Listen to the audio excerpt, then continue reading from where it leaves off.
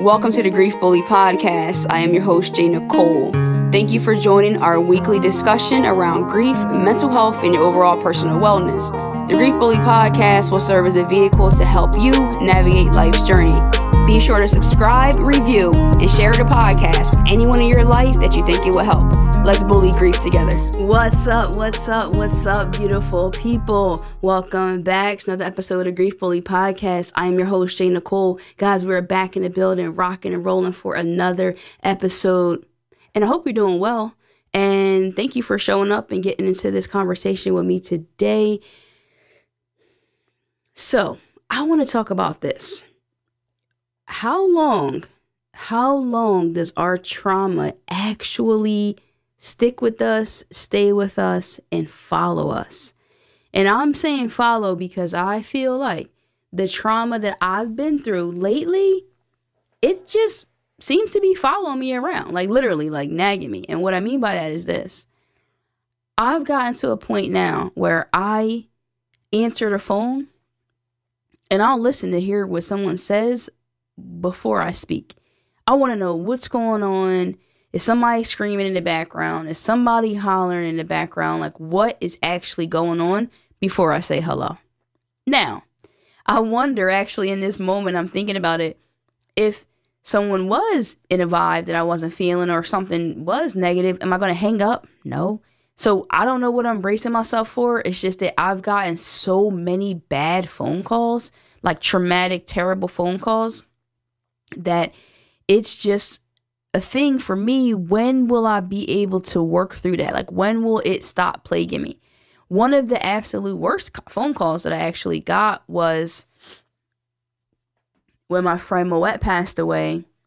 It was May 25th, 2013. And I get this call from my friend, and he's like, hey, they found Mo unresponsive. And I don't think he said, hey, he said, they found Mo unresponsive.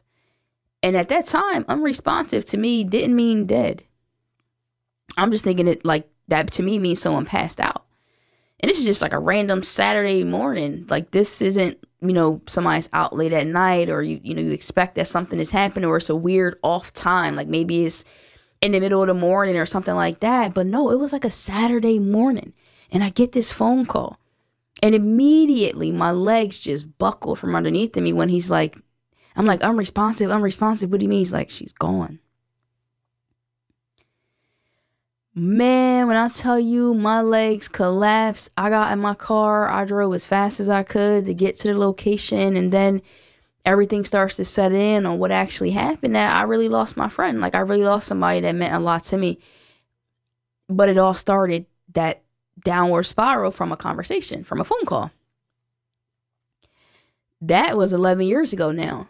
So it's not the first and only, and it certainly won't be the last, but it just got me thinking about it. Like, is there truly a point of doing all of this work, like doing the inner work, when you're still going to have to continue to combat it?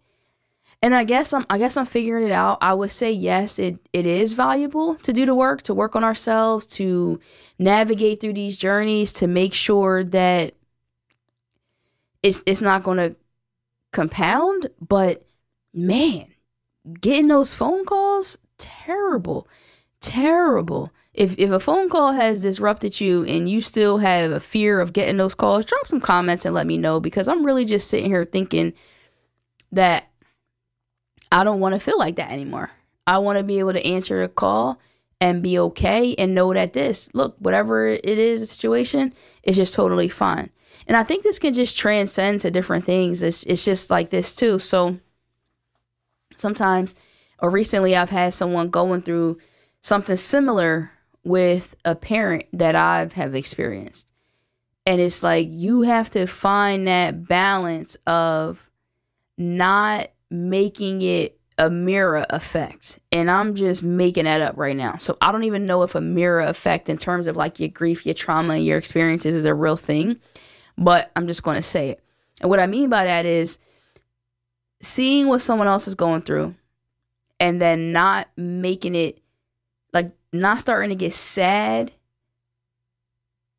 kind of like in a premeditated, if that makes sense. Like thinking like, oh man, I've seen this show before. I know how this is going to end, because you don't necessarily. And so far, it hasn't panned out that way, to be honest with you. But at the time, it's like, I think I just start to feel bad for a person, thinking like, oh, I've been through that. I already know what this is going to be like. This is going to be super difficult for them. Like, life's going to get flipped upside down. I don't want to see my people hurting. I don't want to see anybody going through that. But it's like, don't do that. But again, it's the trauma that is nagging me. It's like, stay in your place. I used to say, tell a child to stay in a child's place. Like, I want to tell my trauma and stuff to stay out of this. It has nothing to do with you right now. Don't poke your head in it. Allow me to stay objective. Allow me to be present for my friends. Allow me to be present for my loved ones. Do not blind my eyes and make this about me. This is an internal thing, right? Like, I don't feel like I'm projecting. I don't feel like people on the other end can notice that and pick up on it, but just some internal reflection with it, where it's like, okay, I think this or I think that. Just talking about things that I think, I was just recently having a conversation that I feel like somebody in my life isn't necessarily being fully transparent with their health. But I'm like, well, if they're not, I think we all kind of have a right to our privacy. And if we're dealing with something that we don't want to share with other people, maybe we think it'll be too much for them. Maybe we think it'll hurt them, or it'll just disrupt any time or anything like that that we may or may not have. So I guess on one hand, I can respect it. But on the other part of it, again, it's a similar thing that I've been through before. So it's that projecting. And I don't think it's the outward projecting. It's been like internal stuff. Like, why are you getting upset and crying as if this person died when they're not? They're definitely alive and well, to our knowledge. So then stay there. So I guess it's a part of it. Like, maybe when we feel that trauma kind of nagging us, maybe when we feel that pressure, those emotions building up, we can say like, hey, like, stay present. Like, stay present. You're right here, right now. Like, don't get too far ahead when it comes to the situation in this scenario. Like, everybody's life is different. And I think it really challenged me, because I'm a believer. So I do believe in a higher power. I believe that there's a God. I believe that there's a power greater than me. I'm most certainly still exploring what all of that looks like. But for me, I do believe that. So it's like, well, if you believe this, then you have to believe that no matter what circumstances that you're presented with, whether it's something that someone else is going through or whatever the case is, like, it's going to essentially work out how it's supposed to. So the trying to worry it away in advance, or give someone, I don't know if it's like a disclosure, but saying like, hey, I've been through that before, just so you know, at this stage or this step of it, this is what's going to happen. I think if we're talking about business or something like that, that could be beneficial to give people a play-by-play or let them learn from your experience. But when it comes to like losing someone in their life or being faced with those kind of circumstances, I think if the advice is not solicited or asked for, my opinion is not asked for, then I gotta shut up and tell my inner trauma and my issues and things that I've been through to kind of like chill. I think the same thing can be said for like relationships, you know, like you can, a person that you're newly dating or newly married to, or whatever the case. I would just, let's just say dating, right? Because I don't know if you would make it to marriage if this becomes a problem. But when you're first dating someone and they are now being punished or at the mercy of from something that they didn't even do. So they're not the person that cheated on you. They're not the person that treated you poorly and badly or was lying to you. But because you have that clouded, distorted vision or clouded, distorted hearing, because again, what we hear and we see in these relationships is based on our experience. So letting that trauma and those pains rear their heads and get in the way of what could possibly be great. So when does that go away? Because again, I know people that have been married a few times or in and out of relationships, and they say it's just like, I just really can't trust people. Is it that easy to trust, or do we have to, maybe I'm not doing a deep enough dive on the trauma. I don't know. What do you guys think? Like, let me know in the comments about that. Like, do you think that there's a possibility for us to get to this totally healed version or this totally restored version, or will we always kind of be a little bit reluctant in circumstances that bring up a familiarity to a pain that we've experienced in our lives? I don't know. But I wanted to look into that and talk about it. And I do think that from a relationship standpoint, because again, grief is not just about death. It's about loss. It's actually defined as deep sorrow.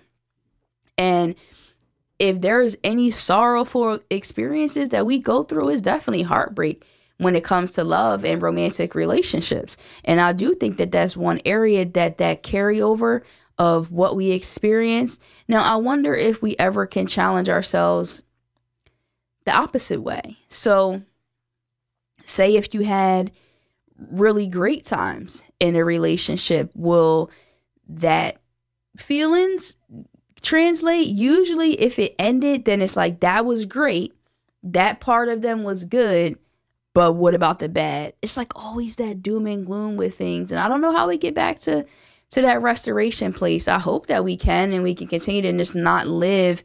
And that's why when I talk about I miss a part of me that died when certain people did, or when things change, it's because I'm not like distorted, but it kind of like took a lot from me. It took a lot from me when it comes to like being jovial, I guess, and more, I don't want to say like optimistic, because I like to think I'm optimistic, but just knowing that the other shoe could drop at any time. A very wise man, one of my really good friends, said something recently that I thought was super powerful, and I'm going to share it with you. A little bit off topic, but that's okay. We can go there. He said, don't move through life thinking about what someone wouldn't do. Oh no, like they would never do that. They've never done that. I know they won't do that. And make decisions and move based on what they can do, what they could do, what's possible for them to do. And that's with everything, what you share with people, what you allow people access to in your life, what you count on people for. It's like, think about that. People who are married, y'all are all in for the most part. Like, they know a lot of parts of you that no one else does. And so we're trusting that even when things aren't good, when we're no longer committed to these vows and we're no longer seeing life through the same vantage point, that I have to trust that you're going to always keep my best interests at heart, and that you're going to always feel that way, keep things confidential, not screw me over, not take advantage. And so someone could look at that and be like, well, I don't want to move through life that way. For me, it's like, I don't want to put anything past anyone. And I'm going to go as far out to say, like, even myself. Because that's the thing. We always like to say, like, oh, I would never do that. I would never. Circumstances change behaviors. Circumstances change outcomes. There's certainly small things where I'm like, I rarely curse like that, to be honest with you. But for me to be like, oh, I would never curse someone out in public, or I would never do this and that. No, that's not true, because depending on the circumstance, I very well may curse you out. It's not something that you're used to. It's not really in line with my character, but it's certainly in there. It's in there for sure. And I think that brings me to like one of my like final points that I kind of wanted to talk about too, is that it's the part of our character that we felt already past. Okay, so that is double. We've already overcome past tests. There we go. Because I was saying we already got past tests, whatever. Anyway, so say, for example, if you did some inner work, you worked on yourself, you worked on your trauma, you worked on your triggers, right? Because this one is a little bit more in line with triggers. And you're like, oh no, that person never going to see me act out of character. I'm not letting that happen because I don't like that part of me. I don't like that part of me when I'm like that. But then that test comes, when that person tests you and that trigger comes and you getting ready to get up out of character, I continue to fail. And recently I think I've kind of overcome a little bit and made some progress in that area. But that is one thing where it's like, okay, now I'm yelling, now I'm screaming, now I'm at a level and I'm operating in a character that I'm not proud of. So again, I can't say what I necessarily wouldn't do. I can only say what I won't do based on these circumstances. When the circumstances change, I don't know. That version could potentially change. And I think that's a fairness for everybody. So like, are we kind of like holding people to a fair standard or a fair expectation? I'm not really sure. I'm not really sure about that. I think it's one of those things where we like to think of stuff in a situation where it's like, okay, I expect this from you no matter what. I can't keep you in context because of what you told me you wouldn't do. But I think there should be the disclaimer that I told you I wouldn't do that when X, Y, and Z was the situation. Now that that's changed, I can't be held accountable for that anymore. I think it's going to be another conversation that we're going to get into soon, talking about that. The expectation that we have on ourselves and other people, accountability and honesty as it pertains to our mental health, and where that all intersects with friendships. I've seen some things online recently that kind of like had me thinking a little bit about that, and just, I don't know, she used the word idol and a friendship, making a friendship an idol, and like worshiping. So like worshiping something other than a God, like something that it takes this precedent in your life, and where that actually puts things in, and what it, I don't even want to use the word, I don't want to use the word like a prison, right? So maybe I'll say like that imprisonment, or where it keeps you bound, if that makes sense, in certain regards. So we talked a little bit today about like a romantic dialogue, but then let's talk a little bit more about the platonic aspect and where that aligns with our mental health and what we're actually trying to accomplish, right? On this journey for life. Like, we want to keep having these conversations because the grief and loss experience is so multifaceted. But in the intro of this show, it's not just about grief and loss. It's about our mental health and our overall personal wellness, and just making sure that we're looking at everything from as many angles as we possibly can to get the recipe, right? To be able to cook up the best part of ourselves that we can. And then it's the other thing, like I always say, to then lean and reach out and extend that to someone else and let them know like, hey, I picked up this gem along the way. I hope it can help you in your life in one regard or another. And then, yeah, you'll be a good Samaritan. It'll be like the gift that keeps on giving. So yeah, let's let the Grief Bully podcast be the gift that keeps on giving. Whatever you learn here, if you learn anything here, please don't be stingy and selfish with it. Definitely share that with people in your life. Keep showing up, dropping your comments, showing the love, sharing the episode if it applies to you. I appreciate you guys. I'm going to keep showing up as long as you'll have me. But in the meantime, till next time, definitely go follow me over on Instagram, where I hang out the most at I_am_J Nicole, guys. So next time, you already know. Love and light. Peace.